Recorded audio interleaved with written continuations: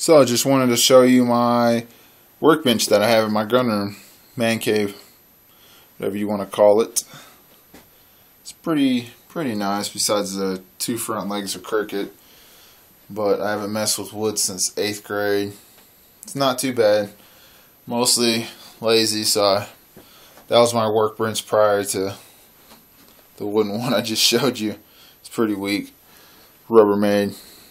I had to upgrade, man. So I did. Bought some wood, put it together, watched the video on YouTube, got it done.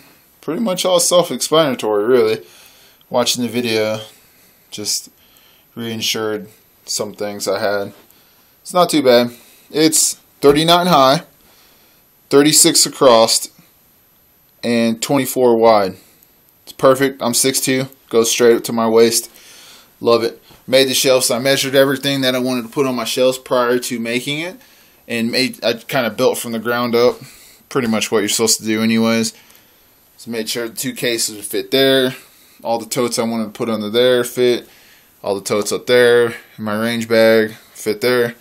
So it's all good, man. Got a little cork board on the back. I put that up prior to this, so I had a little bit of window to even put it, but I could have took this down if needed and made it higher. But then I put this up there too. This was left in the garage from the previous tenants that lived here. So me and my son, it's not quite straight. My son sat there and pushed this side up, and I held this side with one hand and pretty much just screwed it in there. But it's pretty nice. Just kind of keep miscellaneous stuff in there. Got all my cleaning stuff up there, more cleaning stuff, some ammo, some mags, Constitution, and all that good stuff.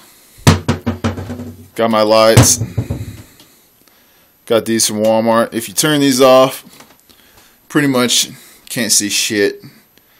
So these are $10 a pop, and I just cut them right here, wired them the same, so I'd have one wire coming down. Oh yeah, this is just a leftover board I put down here, and I use my X-Acto knife to cut stuff. Just tape, whatever. I keep scissors in here. My wife takes them, so I learned she doesn't take an X-Acto knife, so that's what I use to cut everything with. And the board's just funny. I just didn't want a board sitting there, so I put a face on it. It's pretty funny shit. My girls get a kick out of it. And this top is this leftover tile from a bathroom project we did. It's pretty simple stuff. It's like $30 for I don't know how many squares, but we did a bathroom and this. So it's a small bathroom, by the way. You just take it, peel it off, stick it on there. So I was going to get really nice wood that was already finished. A little pricey. Then I was going to sand it down myself and refinish it. And I'm like, yeah, that sounds like too much work. And then went in the garage, and these are sitting on a shelf. I'm like, oh, man, let me go try these. They're 12 across, so just kind of fit perfect. I didn't plan that. It just, because it was 24, obviously, 12 is half of that. So there it is. There's my workbench that I work on. Cork board. Cabinet I keep my stuff in. Walking Dead, and my shotgun right next to it, in case the zombies want to creep up on my back, because my door is to my back, which is stupid, but I guess if I'm working on this bench, it'll be all good. And there's the door. Alright, don't forget to subscribe, like, add to favorites, check out previous videos that I've ever posted, and more videos to come. Check them out. Mostly gun stuff.